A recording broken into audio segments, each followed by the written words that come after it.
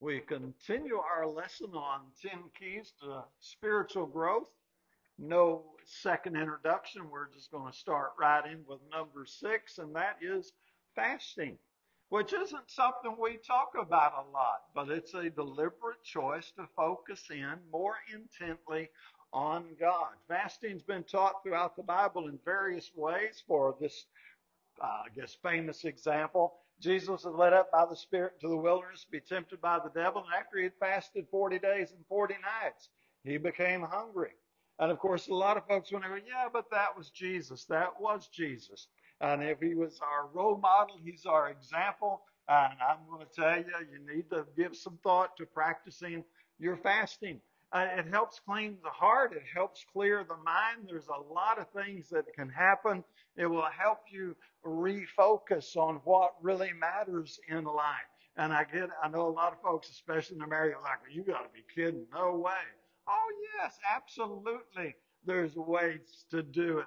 So in Joel 2 and verse 12, he said, return to me with all your heart and with fasting, weeping and mourning. Fasting can be part of your turning back to God.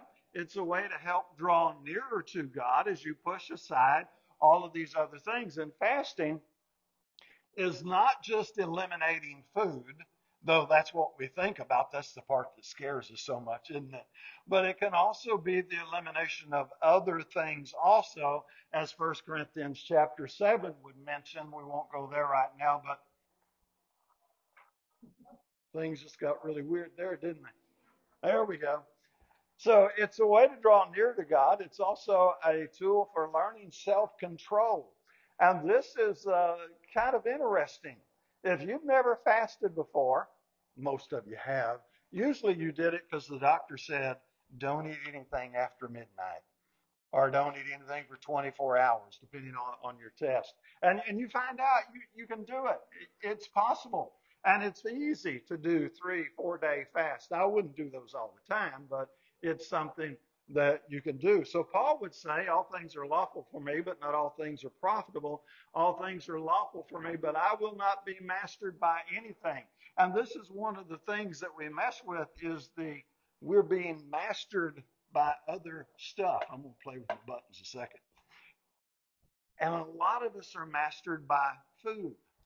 And diet controls everything. It's kind of funny. There are some folks, if they skip a meal, they think they've done something tremendously important. They think they've done something phenomenal. No, you haven't. From the American mind point of view, maybe so, but globally, there are people who count themselves very blessed if they get one meal a day. And that's all they get. And that's kind of sobering when you think about it. So it helps us look at what actually has control of us. And not just food, but it could be Facebook, the TV, other recreational things. Fasting is going to help you conquer the flesh. And that's Galatians 5:17, where he says the flesh wars against the spirit against the flesh. So fasting brings you back to God because he said, you can't do anything without me. And so what happens in fasting is you grow your awareness on the dependence of God. And we are totally dependent. We can't take our next breath without him. And so it will help enhance your spiritual clarity. And so you work it in. Now again, I'm not about to prescribe how and when you work it in. Not going there. I'm just going to say you do it. If you want to talk on a personal level later on, we'll kick some ideas around. But I don't think having a prescribed way of you have to do it this way is the answer. But we see in the New Testament there was fasting. This is one example, Acts 13:2. While they were ministering to the Lord and fasting, the Holy Spirit said, set apart for me Barnabas and Saul to the work which I have called them. Then when they had fasted and prayed, so you have your prayer and fasting in combination there, they laid their hands on them and sent them away. So fasting. It's about humbling yourself before God. We're not trying to show off or do any of that stuff. It's really about learning who we are and learning to discipline the flesh and bring it into subjection. So here's Matthew 16. Whenever you fast, do not put on a gloomy face as the hypocrites do, for they neglect their appearance so that they will be noticed by men when they are fasting. Truly I say to you, they have the reward in full. But when you fast, anoint your head, wash your face, that your fasting will not be noticed by men, but by your Father who's in secret. Your Father who sees what's done in secret will reward you. So I want to encourage you, experiment with fasting. Look into it a little bit. Give it some thought. And don't jump in too deep because it's going to totally just blow your mind if you jump in too deep. Just try skipping a meal. Just try to say, look, I don't need to eat lunch today. And look, most of us don't. And incidentally, there's a lot of health benefits in fasting. That's a whole nother subject. What I'm talking about is not about losing weight, because you can look at me and tell I'm a big old boy. And that's okay because I can fast one day a week and I can eat real good the other 6 days of the week, okay? So it's not like you're going to starve to death and dry up and the wind's going to blow you away. So check it out, and everybody's a little individual, so you got to be careful about it. Maybe some medical things you got to be aware of. Uh, you can't do a blanket statement, but it will bring about some spiritual growth as you begin to learn these things. And if once a year you did something really crazy like a 5-day fast, it's really neat when you get to the last day and go, oh, I did it and I didn't die. And then you realize how much more capable you are. That's kind of cool too. It can reduce your dependency on earthly things, which is kind of neat because we are really entangled. Can redirect your heart toward God, which I highly recommend. It can say, in essence, Lord, I want you more than. And then just start filling in the blank. Grows your strength, your confidence, your ability to move forward, and it does help develop your spiritual clarity. And so I'm going to move on to the next one, but I do want to say, don't just blow that one off and go, yeah, I ain't doing that. At least go to the internet and search it out. And if you don't want to do it for spiritual reasons, which I think ought to be your primary thing, then there's a list as long as your arm of physical benefits you get when you learn to control your diet and use fasting as one of those tools. It is one of the most amazing single things you can do, but you don't do anything. You you get the benefits by not doing. It's just, I need to quit. That's one of my favorite topics. So now let's go to generosity. We're going to grow spiritually when we learn to be generous. Now I say this, he who sows sparingly will also reap sparingly. So imagine that you've gone out and you've tilled up 10 acres of land. You've got this beautiful thing and you've got it all rowed up and you got you one little 99 pack of tomato seeds. That's probably not going to get you one row of tomatoes. And if that's all you plant, what are you going to get? Not a whole lot, are you? But I got 10 acres tilled up. Yeah, you do. And you've got to sow generously. You've got to put it out there with generosity. And so if you sow sparingly, you're not going to get much. But if you sow bountifully, you're going to reap bountifully. Now, I do have to say this because it is a fact. Every seed you plant will not grow. But a seed that you don't plant is guaranteed not to grow. So if you plant 100 seeds and 90 of them grow, I think you're doing pretty good. But what if you plant 1,000 seeds and 900 of them grow? Ooh, now we're doing really good, aren't we? But what if you planted 10,000 seeds and 9,000 of them grew? You see where we're going? You want to learn to get really, really generous with serving and helping and being there and sowing seed. And we're talking about way more than money. We're not begging money. I trust you make your contribution in an appropriate manner. What we're really looking at is time and talent and passion, being there for other people, and not just in the assembly, but in all of life. Really being present and seeing them and hearing them, celebrating them or validating them, if you would. So you got to have this willing heart that's just hungry to serve God.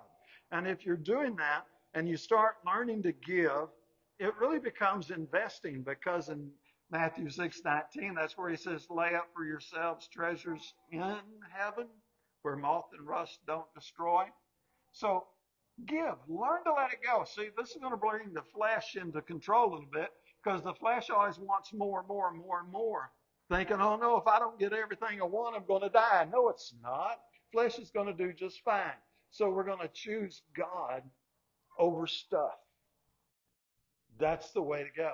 And it's going to help us set our mind on heaven. That's Colossians 3, verse 1 and 2. It's going to help us present our bodies a living and holy sacrifice acceptable to God, which is our spiritual service of worship. Now, again, I'm talking about your energy, your skill, your time, your availability. Just think about it a second. One person cannot be available to the entire congregation all the time. There's just not enough time on the calendar. It will not work that way. That's why it's so common for preachers to get burnt out, is because a lot of preachers don't know how to go, look, I'm going to get this much time and my plate's full. I ain't complaining my plate's full. I always wanted to eat, so I'm glad it's full, but I can't do everything for everyone all the time. That's just the reality of it. And then you add a couple more elders to the mix and a couple of deacons, and it's still too much. But if every member gives themselves wholeheartedly to building up, stirring up the congregation, and doing the things and making the contributions they can. And again, I'm talking energy, skill, time, availability, just being there to listen.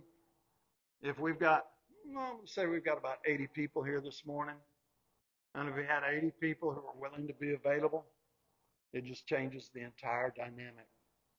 100%. So every good thing given and every perfect thing, perfect gift is coming down from the Father above. And so we get, we receive, and we give. Or in another place he said, freely you receive, freely give. Look around and go, okay, where can I give today? What contribution can I make today? And again, don't build it up too high. Are you married? Then here's what I want you to do today. Husbands, somewhere today, recognize your wife. See her, hear her, and celebrate her. And I didn't have to be phenomenal. Just something that's real and sincere. Women, flip it over the other way. I know you don't understand us men. We haven't figured ourselves out yet. But see him. Really see him. Hear him. And celebrate him. It can be just the average mundane. It doesn't have to be phenomenal something or another. When was the last time you looked at your husband and said, if it works this way in your house, I'm so glad you take care of paying all the bills and I don't have to worry about the finances? Now, maybe that doesn't apply in your house. I don't know. But, I just love the way you look out for me and you fix things around the house. Or the other way around. I just love the way you take care of the house. I love the way that you listen to me. I love the way that we have fun going out together on a date, even though we've been married 40-something years. You get it? I'm not talking about big astronomical grand stuff.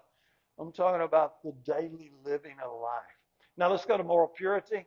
You got to have moral purity if you're going to grow spiritually.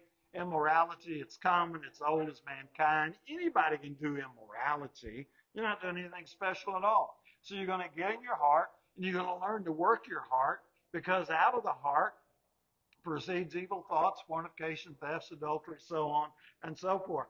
So our outside is really reflecting what's inside of us. Now you have to use caution here, but if you learn to read people, you can know a lot about what's going on. Now you can't always know exactly specifically, but you can narrow it down to 3 or 4 options sometimes and go, I don't know which one it is, but they're dealing with something. And you pay a little closer attention, you might figure out exactly which one it is and be able to help them, because we can't help but behave in a way that reflects what's inside of us. You can't stop it. Oh, you can fake it a little bit now and then, but what you do comes from inside you. And the person who knows how to look can see. The integrity of the upright will guide them, but the crookedness of the treacherous will destroy them. On the path of the straight and narrow, the path of morality, that's the path to take. It's the compass that's going to lead you a better way. Now, you might have to say no to a little money here and there. You may have to say no to this and that along the way, and you may have to stand alone now and then. That's okay. Because overall, the path of morality is going to lead you to a far, far, far, far better place than the path of immorality. The path of immorality is always going to take you to a really ugly place.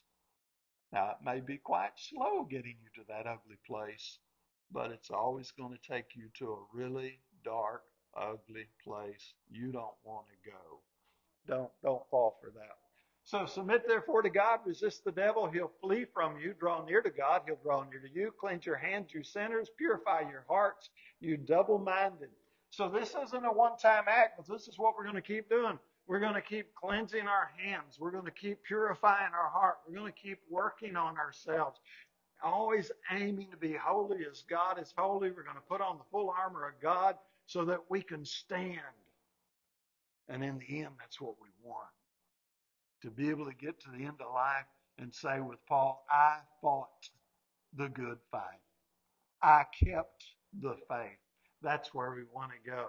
So we get in there, we fight. Jesus understands the battle. He has been tempted like we are in all things. He was without sin. He knows what's going on.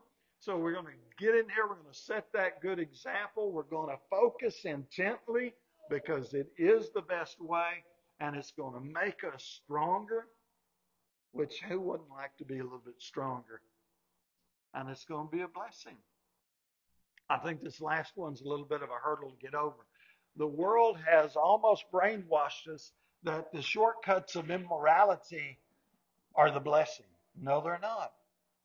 The shortcut broke the rules. Now, I like the speaker, and I can't remember who said it, but they said that's what Satan was trying to do to Christ in the wilderness in part. You see, Christ came to give his life a sacrifice for us and to die on the cross and to humble himself lower than anybody we could imagine so that God would exalt him and give him a name that is above every name. Okay, that's how it worked out, fortunately. Satan came along and said, now I'm doing a little paraphrasing here, I got a shortcut for you. Bow down and worship me, and I'll give you all of this. It's yours. Shortcut. Jesus said, no, I'm not taking your shortcut. There's a right way and there's a wrong way. And Jesus took the right way, or the long way, if you would.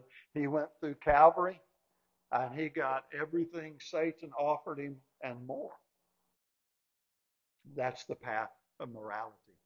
Then we have to learn to watch our words if we're going to grow spiritually, because our words can heal and hurt. They can build up and tear down.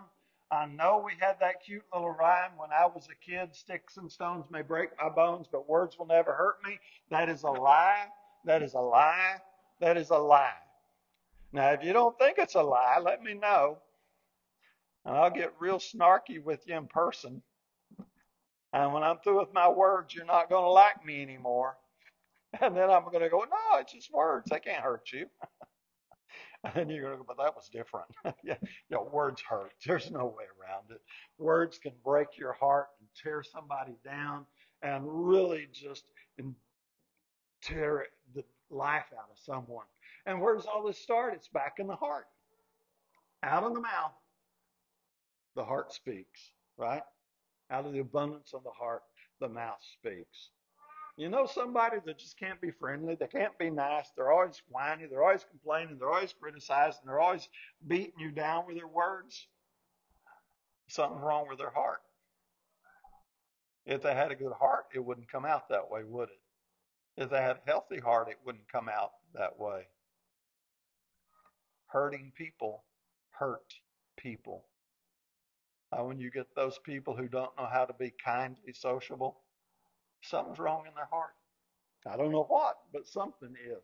So you have to be quick to hear and slow to speak and slow to anger. My, wouldn't that help Facebook a whole lot? You want to learn to have that gentle answer that turns away wrath? A harsh answer stirs up words. Look, just learn not to escalate. It's tough.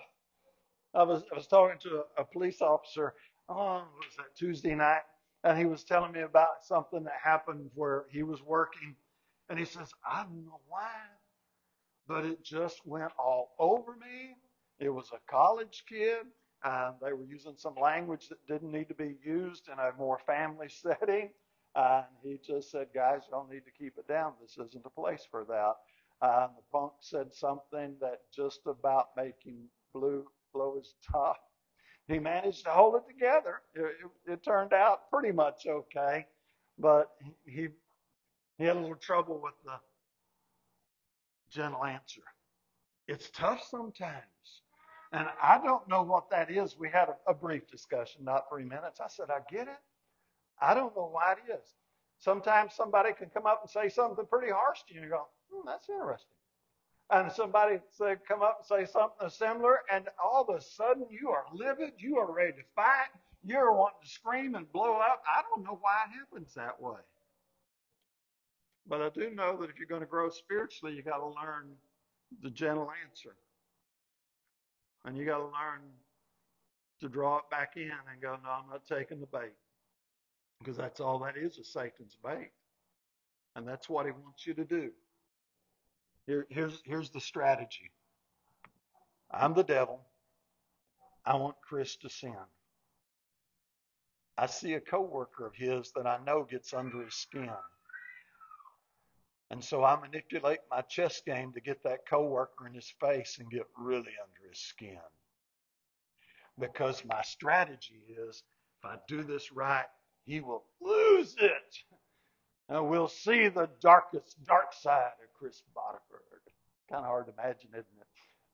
And, then that it happens and he explodes like Hulk. What happened to his Christian reputation? The reputation at work, maybe his reputation at church. Who won that one? It's hard. But this is what you do in the back of your mind. No, I ain't taking the bait, Satan. You're going to have to do better than that. I'm not going to escalate. I'm not playing the game with you. You got to be deliberate, premeditated, intentional gentleness. Very intentional. Now, if you can learn to do that, you're way ahead of the crowd. You've got some power there. Gossip's a big challenge for a lot of folks. Watch out for gossip. It's ugly.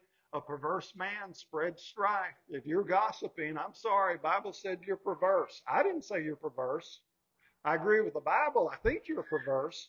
But the judgment came from the Word of God that it said if you're spreading strife and slander, you're perverse. End of story. Argue with God about it. Gossip hurts people. And it hurts more than just the person they're talking about. Because here's my rule. If you will talk to me about somebody in a gossipy fashion, I know you have just proven to me that you will talk about me when I'm not around in a gossipy fashion also. So now when you gossip to me, you just didn't hurt the person you gossip to, but you just take my reputation of you way down to a whole lower level because I know how humanity works. And I think you know how it works too. Gossip feeds the dark side of the flesh. Don't do that. The old story is, guy had two dogs in a fight, and somebody said, which dog's going to win? And the old farmer said, the one you feed the most. Don't feed the dark side. You start feeding it, that's the dog that's going to win. So watch your words. Be honest with your words. Lying lips are an abomination to the Lord. What did Jesus say in the Sermon on the Mount? Let your yes be yes, your no be no. We are so talented at equivocating and sidestepping and being evasive nowadays that we can lie without lying.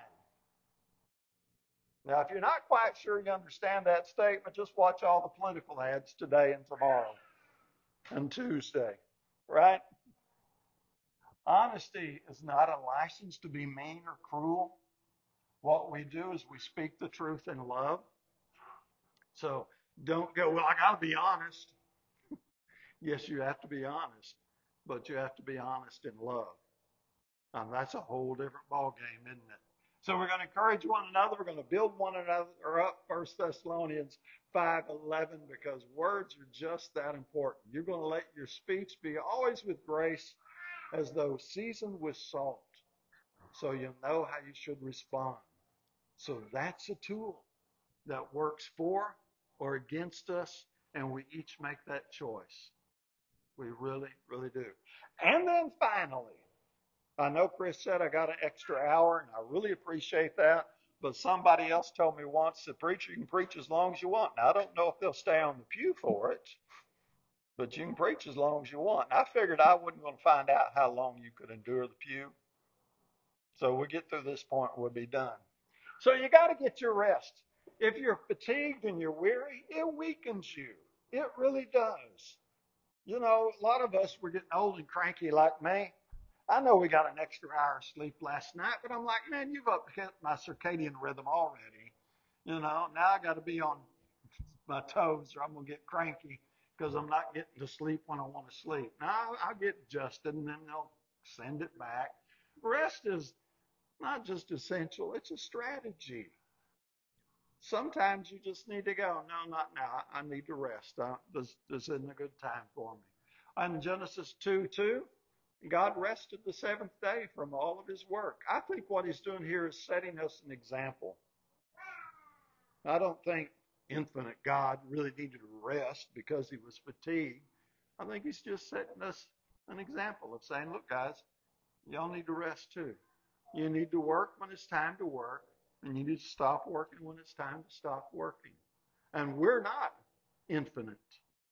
So we definitely need to work some rest into our life. Jesus knows we needed it. Mark 6:1, he said to his disciples, come away by yourself to a secluded place and rest for a while. Where there were many people coming and going, and they did not even have time to eat. Now, let me do a little side thing there. When Jesus said, y'all need a break, it wasn't 10 o'clock after 2 hours of work. It was after they had so many people they couldn't even take a break to eat. Don't use this 10th point as an excuse to be lazy. We human beings can do a whole lot more than we want to give ourselves credit for sometimes. But rest is absolutely necessary. We're limited. I can't do everything.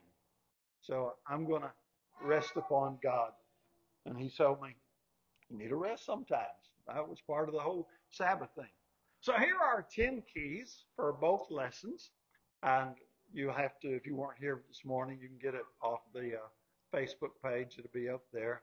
Don't just check the boxes. Don't run through them and go, okay, I got that and got that. Those are skills to grow, and you're going to take each one, and out of the 10, there may be one or two you go, I really need to work on that. And then you just keep working. Forget what lies behind you. Press forward. Keep pressing on. And finally, Paul wrote, therefore, my brethren, be steadfast, immovable, always abounding in the work of the Lord, knowing that your toil is not in vain in the Lord. That's where you want to get. You want to get to that always abounding. And I'm going to tell you one little last secret. If it feels to you like you're abounding, you're going to love it. You're going to enjoy it. It's going to invigorate you. And yes, by the end of the day, you'll be tired, but it's so good to be tired when you go to bed and get a good night's sleep. Are you in the straight and narrow? Are you pursuing your spiritual growth? If you are, you know the answer. Stay the course. If you're not, it's time to change. If we can help you in a public way, let us know while we stand and sing.